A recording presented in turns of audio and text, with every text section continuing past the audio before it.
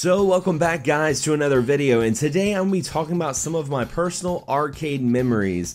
Some of the stories I have growing up during what I would look back as a very important time in gaming. And I'm lucky enough that I grew up in the early 90s and I got to see the arcade scene as it was starting to blossom, and I was old enough to appreciate it then and really look back on it and just have those treasured memories. And you know, gamers today are a lot less simpler than the gamers back then. I mean, back then we were just wanting to play a game that was as close to its arcade counterpart as possible. We wanted to relive going into the arcades and playing on the arcade cabinet. Now we have, you know, sites like Digital Foundry where we dissect games and we can tell you if it's 60 frames or if it's like 900p in dock mode, you know, stuff like that. And you know, so it's kind of nice to talk about the simpler times. Now, the first game I'm going to be talking about, my first memory, is probably one of the most embarrassing moments with the arcades. And, man, you know, before the days of Walmart, there was a department store called Rose's. Actually, Rose's is still around, and even when I go in there, it's like going into the 90s because they still have like shrink-wrap VHSs. But I used to go there a lot with my mom, and I would, you know, rent movies, I'd rent video games there, I would like buy cassette tape singles, I'd buy toys. But one of my favorite things I would do is when my mom was at the register paying for whatever she was buying, I would go to the arcade cabinet and play whatever was there, and it would always be a different game. Well, one day they decided to install the G.I. Joe arcade game put out by Konami, and being a huge fan of G.I. Joe, my eyes stuck to it. I just had to go play it. Unfortunately, my mom had no money to give me. She was like, nah, I don't have a quarter, so I would ghost it. And what I mean by that is, I think a lot of us did this when we were growing up. We would go to the arcade and we wouldn't really play it, but we'd push the buttons and move the joystick around. And I was doing that while I was waiting for my mom to pay for whatever groceries she was getting. And this kid like bumps into me, and I'm kind of startled, and he goes and he starts doing the same thing. And I was like, hey, I was playing that to some degree. And the kid stuck his tongue out at me. I'm like, what the hell? You know, I was 5 years old at the time. And the kid looked at me and he says, you want to fight? What are you going to do about it? And I was like, yeah, I want to fight. Now, granted, I was 5 years old. My only fighting experience back then was watching Popeye. And so I tried to like do to Popeye, like wind up my arm. And by the time I got to 12 o'clock, the kid just like punched me right in the face, like right here. I could feel the force and the impact, and I was like in total shock.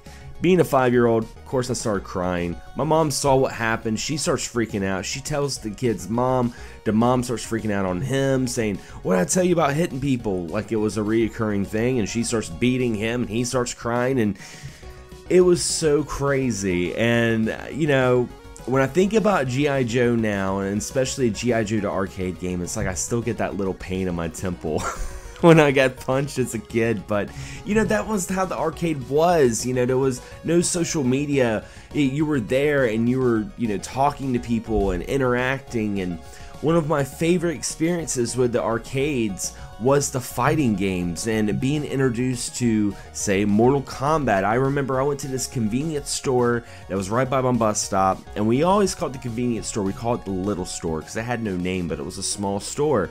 And you'd go in and you'd see all the, you know, quintessential things that you would see in a convenience store, but in the back was like a pool table, a dartboard, and a couple of arcade cabinets. And one of those arcade cabinets was Mortal Kombat, and that completely blew my mind seeing a game like this. I mean, I was a big, you know, action movie fan. As a 7-year-old, I'd watch, you know, a lot of Steven Seagal and like Bloodsport and stuff like that. Stuff that I probably shouldn't have been watching, but I really enjoyed it. And seeing Mortal Kombat captured that essence that made me enjoy those movies, but you're actually playing as someone and you were beating up somebody else, and that was just completely mind-blowing. And you know, I would even think about times I would go to the skating rink. And I'll tell you guys, I'm not a big skater. I used to skateboard, but you know, on roller skates, I just never got into it. And my sister, though, she would go every week, and her friends would even like roll pennies to go to the skating rink. And I remember I would go there and I never learned how to skate. I would just, tell my sister's friends that I didn't know how, just so they would like hold on to me and try to teach me, because they were older and I'm like, hey, what's up, But when I wasn't trying to do that, I was playing some of the arcade games, and I was introduced to not one but two games that really changed my life. The first one would be Hammering Harry, this little platformer from Irem, and I really liked this game because it was more of a consoleized game. Like, playing arcade games, I was used to playing like racing games or, Miss Pac-Man or whatnot, but this was a game that I could see on the Super Nintendo, and I was like, why don't we have this? And unfortunately, Hammering Harry never came to the West. It came out for the Famicom in Japan, and it came out on the Super Nintendo. It wasn't until a little bit later on with the PSP that we got Hammering Hero, which was like a 2.5 revamped version of Hammering Harry, which I definitely say check out. It's a really, really fun game. But also, I was introduced to a game that would completely change my life, and that is Street Fighter 2. Now, I had played a little bit of fighting games before then, but Street Fighter 2 really spoke volumes to me. Something about this game really just struck a chord, and maybe it was Blanca. Maybe seeing, the monster with the big orange hair, it just had so much flash to it.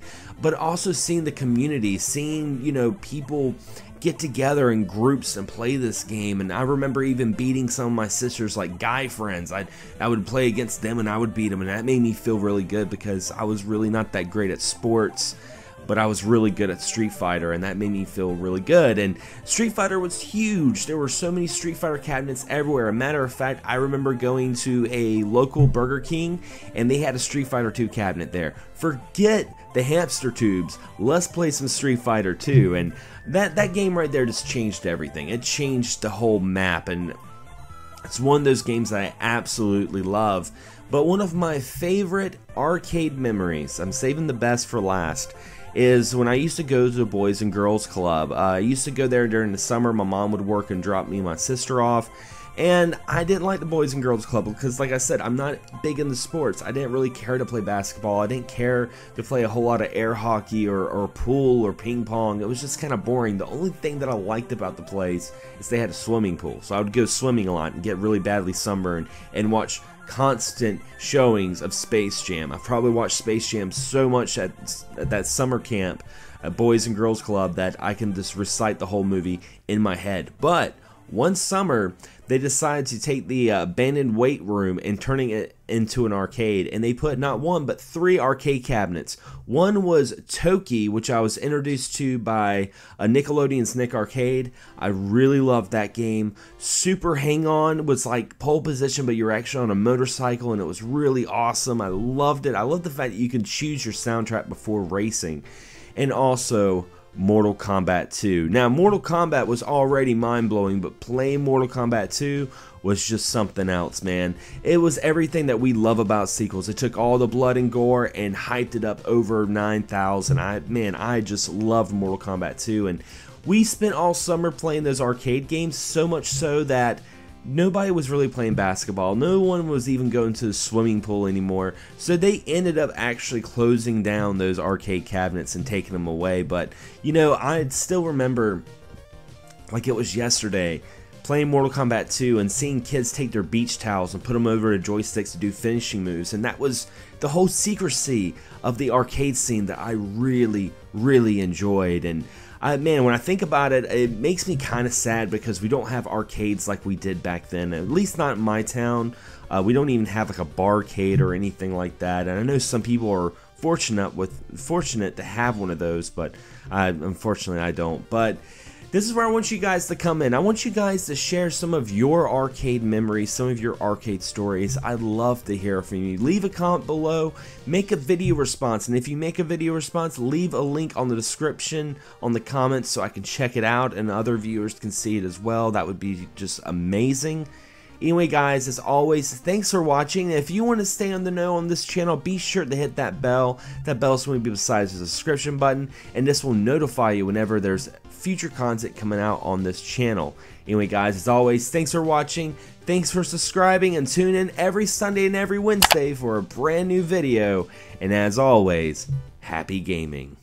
If you enjoyed this video, be sure to check out my previous content. I recently did a video response to the Retro Bro talking about why emulation is better than the OG hardware. Very interesting discussion I wouldn't want you guys to miss. Also, be sure to check out my audio podcast, XS Gaming Podcast. You can visit it on this YouTube channel with its own playlist, or you can subscribe to us on iTunes or Podomatic.com. Anyway guys, thank you for all support, and as always, happy gaming.